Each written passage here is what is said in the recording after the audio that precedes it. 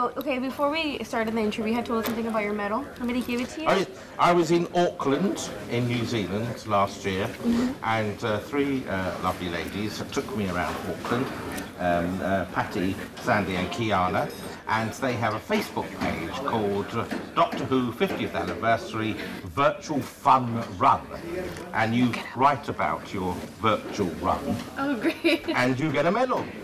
Yeah. And this is my first and only 1K. That looks lovely. I know. We're like... And so what is your favorite part about playing Dorian on Doctor Who? The favourite thing about playing Durham is that you don't really know everything about Durham. Each script that comes along, there's something new to discover and to play with. I would like. Was it like? Would it feel like anything, or was it comfortable? Would it itch or something? What's that? The pain, would it itch?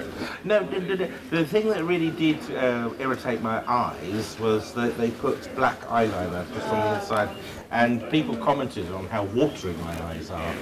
And how did I make them so watery? You're like... I said, well, I stuck a mascara pencil in the eye. So Yes. do you call it STCE, or do you say the whole lot? The South Texan? No, STC. Just call it Comic-Con. Yeah. Comic-Con. You'll get it. And what day of the week is it today? It's Today's Friday. Friday, so it's Friday the 24th. Yes. Yes. Friday the 24th of January 2014. You heard that first here. You'll be here all weekend, correct? You'll All be weekend, here? yes, I'm here until they chuck me on a plane on Monday. There you go. Can you say you're watching Everyone, well, your name, and you're watching Everyone's Laredo?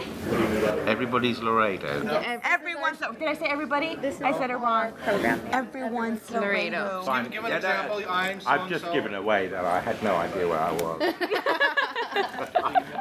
It was 36 hours of traveling. So we do understand. Okay, are we ready? 1, 2, 3. Ooh.